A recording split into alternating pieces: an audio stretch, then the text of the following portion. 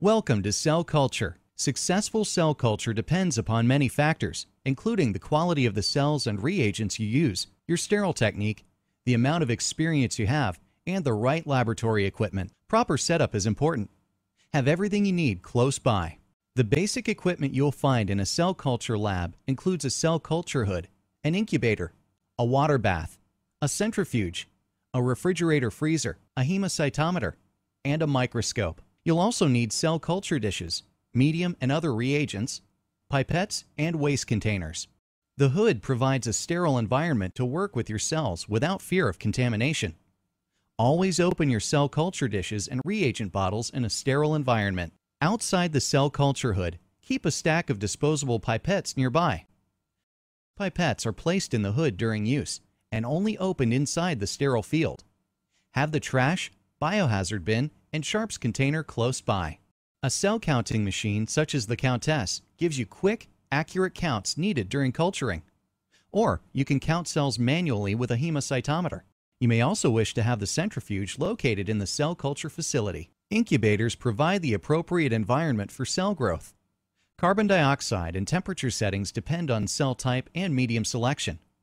Mammalian cells are cultured at 37 degrees Celsius in the presence of 5 to 7% carbon dioxide with high humidity. Inside the incubator, keep your cell culture flasks evenly spaced and avoid crowding to ensure that the air inside the incubator moves freely. This helps to maintain temperature, humidity, and proper gas exchange. Don't make very tall stacks of plates. They may fall over, and lower ones may not get the appropriate gas exchange. Store all media and reagents according to the instructions on the label. Some components are known to degrade when left at room temperature or exposed to light for extended times. If the medium will be stored in a glass front refrigerator or a cold room, wrap the bottles in tinfoil or store them inside a box. Some labs warm their reagents to 37 degrees Celsius before use. Warming reagents should take 10 to 20 minutes, depending upon the size of bottles you're using. Others choose to use reagents warmed to room temperature or directly from 4-degree storage. If you use a water bath, make sure to keep bottles upright with necks out of the water. Specially designed bottle weights are available for use with the GIBCO bottle. Alternatively, metallic bath beads can be used instead of water. Bath beads are a cleaner, greener alternative to the water bath. While waiting for reagents to warm, prepare the materials you'll need to use. When working under the hood, make sure the hood sash is at the proper height. Correct chair height and body position prevent shoulder stress and also helps prevent contamination. Never breathe or talk into the hood.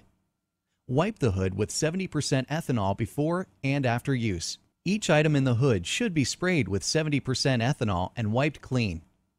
Items within the hood are usually placed as follows: pipette aid in front, reagents in back right, tube rack in the rear middle, small container to hold liquid waste in the rear left, your cell plates in the center. Never leave reagents in the water bath longer than necessary. Excessive warming can lead to L-glutamine degradation and loss of activity in trypsin solutions. GIBCO Glutamax and Triple are more stable versions of L-glutamine and trypsin. Remember to clean each item placed in the hood with ethanol. You may choose to spray the item before placing it in the hood or immediately after as demonstrated. Transport your cells carefully. Don't allow damage to the cell monolayer and avoid medium splashing that can encourage contamination. If using flasks with unvented caps, be sure to tighten before removing from the incubator. View every culture under the microscope daily. Check on cell health and growth and look for contamination. Make sure you're working with the cells you are expecting in your culture. If there's any doubt about cell identity, get a new culture from a reputable source or use a cell authentication kit. Now you're ready to culture your cells.